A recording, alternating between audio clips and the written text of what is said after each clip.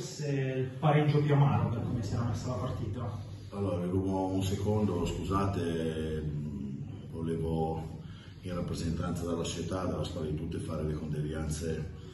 per la perdita di un super tifoso del Varese, di una persona amata a Varese, il signor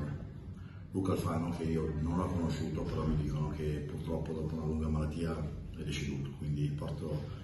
le più care e sentite condoglianze a tutta la famiglia. E pareggio più amaro, ma pareggio amaro perché eravamo perfetto controllo della partita, non mi sembra assolutamente di aver rischiato più di tanto, al di là di questa palla lunga che ha scavalcato la linea difensiva e niente, questo con un calcio un po' strozzato, è chiaro che l'errore è calciato sul secondo palo e Ferrari non ci è arrivato, è andato un po' goffo ad allungarsi e ecco qua, stiamo a commentare un 1-1 che poi alla fine, sì, giusto, lascia tanta amarezza, ma soprattutto lascia, consentiti, un po' di arrabbiatura, per non dire altri termini, perché era una partita che lentamente stava andando verso la fine senza rischiare più di tanto. Poi onestamente qualche episodio mezzo e mezzo ancora una volta ci ha penalizzato. Non parlo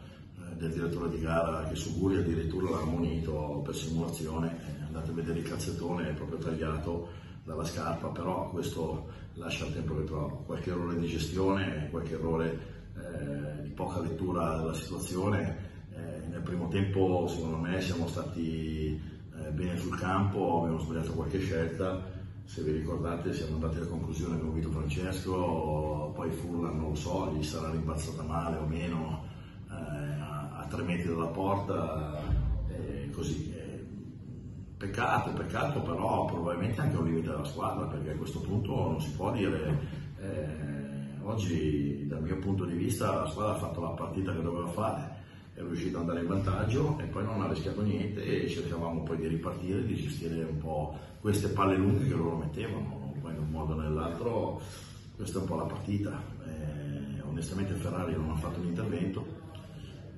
un po' come Cassano domenica che non ha fatto interventi, al di là degli interventi che poi magari andiamo a complicarci noi. Ad esempio 2 o 3 volte in uscita la linea difensiva ha sbagliato il controllo e diamo sempre la colpa al campo, diamo la colpa ai palloni. No, non è vero,